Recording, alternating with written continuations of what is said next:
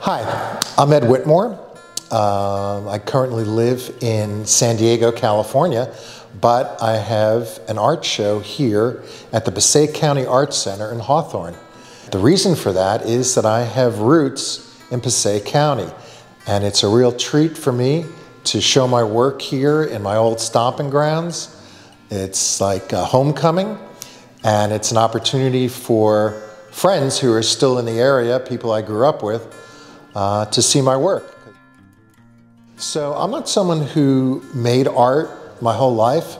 I was really more as a visual person, but more into photography and filmmaking and writing, actually.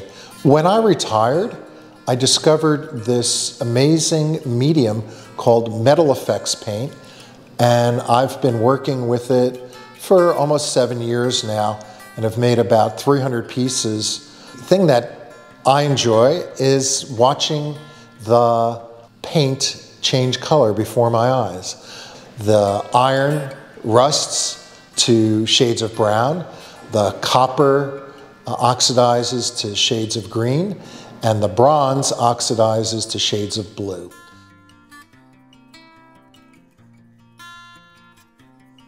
So I have an interest in old things and ancient civilizations. I've explored Mayan ruins in Mexico, but also have a fascination with cave art. And this is an example of a piece that is based on a cave sculpture from 30,000 years ago in southern France. This is Venus de La Salle, and I've augmented her with some stones and some vectors of energy and turned it into an Earth Mother Goddess shrine.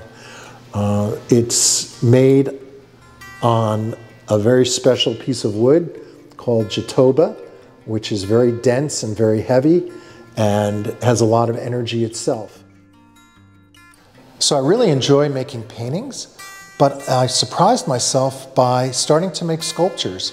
And while they are sometimes a bit more challenging, they can be even more rewarding than making a painting. For instance, I acquire vintage wrought iron candelabras that I repurpose. I cut off the top of them and I add wood to the base and wind up with something like this, where it's kind of a tree growing up from roots down here. And I've added chrysocolla, which is in the copper family, and the colors augment the oxidized paint on the wood. For those who believe in metaphysical properties of stones, these have a very powerful energy. One of the challenges I find as an artist is coming up with new subject matter. I've got a neighbor where I live in Southern California who's a big surfer, and I thought, what would Sal like to see a painting of?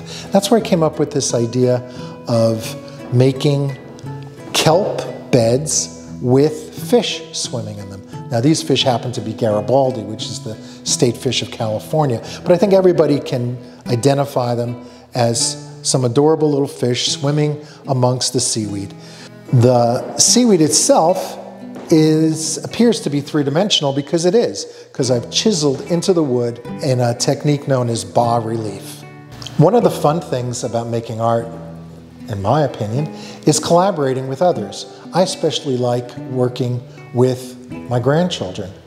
My 9-year-old granddaughter has designed pieces that I've made, and my 7-year-old grandson actually came up with the idea of adding the eyes to the fish. He was so adorable the way he said it.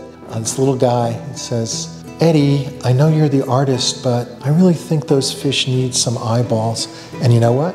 He was right. So this is an early work from about 4 years ago. Hand chiseled, of course. You can see the play of light where the wood has been removed. But I especially like looking at the top portion of this painting where the branches of the tree are very delicate and they appear to be arching and stretching and reaching towards the sky. My daughter says that I've somehow managed to capture some of the life force of the tree. And I hope that people can see that themselves when they come to see it in person. I'd like to dedicate this show to my dear friend Eileen, who tragically passed of brain cancer a few months ago.